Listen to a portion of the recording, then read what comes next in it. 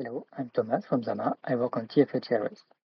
TFHE-rs is a Rust library that enables developers to write code that does computations on encrypted data using fully homomorphic encryption. Recently, we released a new version, 0.4, which added many new features and improvements. The most interesting feature is probably the support for signed integers. I'm going to show you a small example of what you can achieve with them. So in this small example, we have a function called absolute diff, which computes the absolute difference between the two unsigned integers it receives as input. To do so, we first cast these two unsigned integers to signed integers with double the precision. We then compute the difference using the minus operator, and then use the ABS function to get the absolute value. We then cast back this value to unsigned integers, and we are done.